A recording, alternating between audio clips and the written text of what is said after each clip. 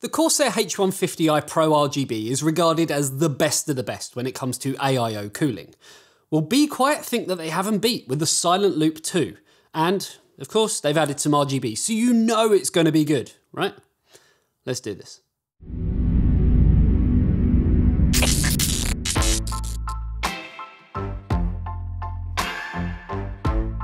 With its luxurious curves, the AOC Aegon AG353 UCG is not just a pretty picture. Featuring a wide quad HDR 1000 display at 200Hz and G-Sync Ultimate, you too can game your way to victory. Check the link in the description to find out more. So let's start by having a little history lesson. Be Quiet's first attempt was the original Silent Loop, and well, it kind of sucked. But it was their first attempt, so we'll give them that. It was a fairly simple design, but sadly the pump wasn't exactly great, and it was renowned for being, well, frankly loud. In fact, I had one fail on me when it started making a weird kind of gurgling noise. But in its defense, I had similar with Corsair's Hydros and had a couple of H80s fail on me as well. Fast forwarding a bit and Be Quiet came out with the Pure Loop, which was aimed at the more price savvy and came with Pure Wings 2 PWM high-speed fans, which operated at 1600 RPM. So I guess they were a little bit noisier, but they also pushed through more airflow. So it was definitely kind of a step in the right direction. Now the new Silent Loop 2, that takes it one step further again and comes with a more powerful pump, improved cold plate, and 120mm high-speed Silent Wings 3 fans that ramp up to 2200 RPM. If you're going for the 280mm model, then it comes with 140mm high-speed Silent Wings 3 fans, which are again PWM, and they only go up to 1600 RPM. Now with the Silent Loop 2, it comes in 4 sizes, and we've put the pricing on the screen just so you can see exactly how it compares against, I guess, other things in the market from the likes of, say, Corsair or any other brand out there. So on paper, it looks good, and price-wise, comes in cheaper than the market-leading H150i Pro RGB that we're going to be testing it against. Now before we actually take a look at the unit itself, one key thing that the Silent Loop 2 has is the option to top it up. So many people don't actually know AIOs are technically a perishable item, meaning coolant will evaporate over time. So having the ability to top things up is actually a good thing, and is likely the main issue the original Silent Loop had, which led to the pump running dry and then consequently being noisy.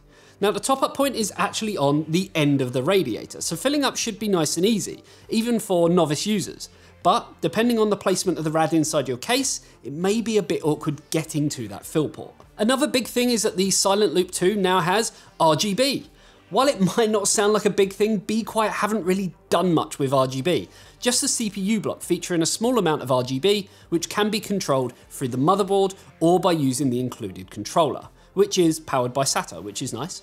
And in all honesty, it's not the easiest and most user-friendly, but more on that in a little bit. So the rad is your typical copper nickel plating affair, and across all sizes comes in at 27mm thick. So it's on par with the likes of the H150i Pro RGB from Corsair, though the tubes on this are actually a little bit longer at 40cm compared to 35cm on the Corsair.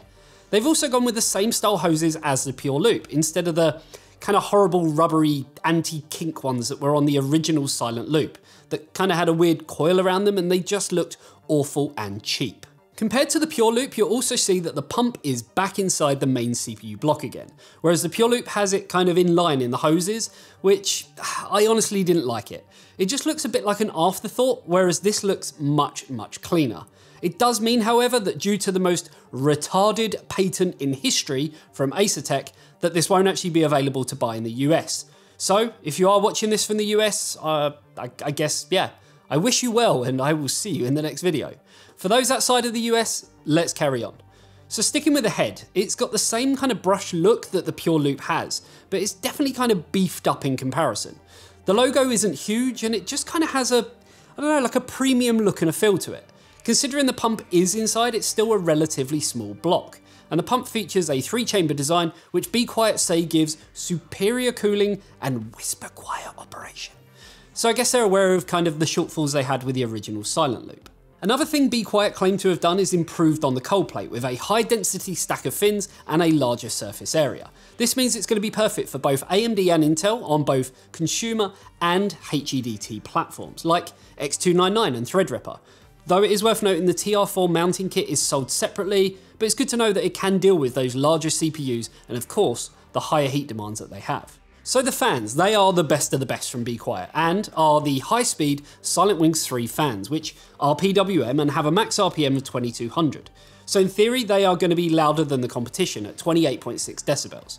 For clarity, we tested it against the Corsair H150i Pro RGB, which has ML series fans with a max noise level of 25 decibels at 1600 RPM. Obviously, you can get around this by setting custom fan profiles or curves depending on your needs and tweaking things specifically, for you inside the BIOS or, of course, your software of choice. Now, in terms of installation, this is where things get a little bit interesting because, well, it's a biggie. Be Quiet have always been regarded as kind of being more complicated than they need to be. Luckily, they are actually getting better, and this does show. And while the instructions themselves are, I guess, fairly clear, it could be better with the diagrams for novice users. Overall though, installation was pretty simple, and once installed and turned on, well, we need to talk about that all important thing, the addressable RGB. How does the CPU block actually look? Well, there's a big divide when it comes to RGB, and with so many colors to choose from, it's just easier if we just roll a montage. Let's do it.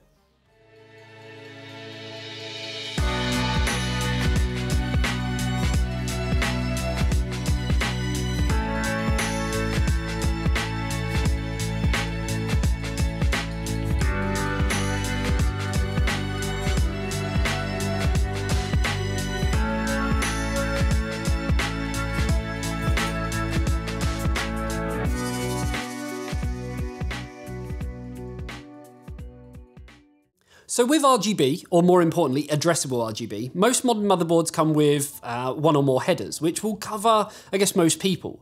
Others may want to use it manually, or simply have older hardware that doesn't have the connectivity for it.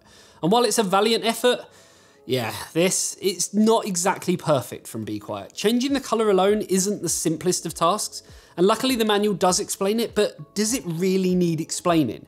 I mean, it shouldn't do. You know what men are like, we don't do manuals. They're more like kind of reference or guidelines. The code is more what you'd call guidelines than actual rules. So design and functionality to one side, it's all about how it performs, both for temperatures and acoustics. And as mentioned, the market leader when it comes to popularity is Corsair. So we wanted to see exactly how it compared to the H150i Pro RGB. I mean, they're both 360mm AIOs, they have similar length hoses, similar thickness rads, so are pretty much even when it comes to doing a comparison. So how did the Be Quiet do? Is it the new AIO king? So to start, we used an 11900K because yes, it gets warmer than the competition. And at idle, which was taken after 5 minutes to allow our CPU to stabilize, the Be Quiet and Corsair were basically neck and neck. If you wanted to, you could argue that margin of error comes into play. So I guess you could technically class it as a draw. Now, when it comes to gaming, the Be Quiet came out on top by 4 degrees. So not a huge amount, but enough. And that's while running Unigen superposition for about 10 minutes at 54 degrees on the Be Quiet, while the Corsair came in at 58 degrees. So far, so good for the silent loop too. I guess those fans are, I don't know, maybe making a difference. But we do need to obviously look at acoustics shortly too. Now, when it came to pure load, we used Prime 95 for 10 minutes, and this is where the results drew a little bit closer between the two AIOs, with a 1 degree difference in favour of the Corsair at 89 degrees to the Be Quiet at 90 degrees. Again, you could argue margin of error, and retesting could see an even draw, or even a degree in either direction. This could come out on top and this come below.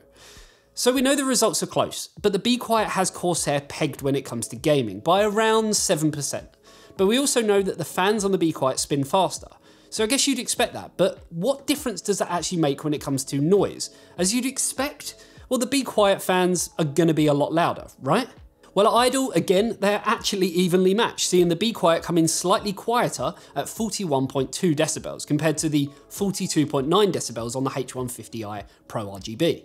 In gaming, the Be Quiet still beat the Corsair, though only by less than half a decibel. So again, margin of error. And at load, we're seeing the Corsair beating the Silent Loop 2 by less than 1 decibel, so pretty damn close. So what can we take away from all of this? Well, for the most part, at idle and at load, in terms of temperatures and acoustics, they are nigh on identical. if we give tolerances of plus or minus 1 decibel, and the same with degrees. During gaming, the Be Quiet stayed similar to the Corsair in terms of noise, but it was 4 degrees cooler in our testing during a 10-minute run. So does that mean the Be Quiet is now the new AIO king? I mean, what else really differentiates these? Performance-wise? Nothing. The results are the results, and in black and white, the Be Quiet could be argued as the better, especially with the better result in gaming, and the other results, I guess, really being too close to call. Maybe we'll end up testing this again on a HEDT platform to see kind of how they both compare with, I guess, higher heat sources. So performance aside, the other area to look at is of course styling, and the freshly added RGB that Be Quiet are now incorporating. Comparing again to the Corsair, you could argue that the Silent Loop 2 is a bit more subtle, and the look is a bit more premium with the brushed metal effect instead of kind of straight up plastic. It's a tricky one.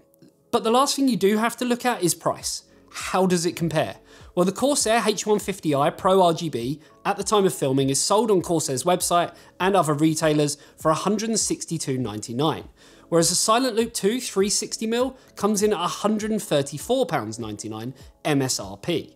So by all accounts, this is a clear winner for the Be Quiet, providing that retailers actually hit the MSRP pricing, which based on GPUs, that just never happens. We've actually seen that CCO Online in the UK have listed it at £142.87p. So it's above MSRP, but it's still £20 cheaper than the H150i Pro RGB. So in my eyes, I mean, it's a clear winner. I'll admit, I was dubious going into this, knowing that the fans spin faster, but in our tests, it either compares to the Corsair or it beats it. And though the difference at load in terms of acoustics was, I guess, about the same, the 2200 RPM fans and the frequency of the pump was definitely audible to me. So I guess it kind of loses in that respect. This is likely down to the frequency of the noise instead of the actual loudness level. Is it something I'd worry about?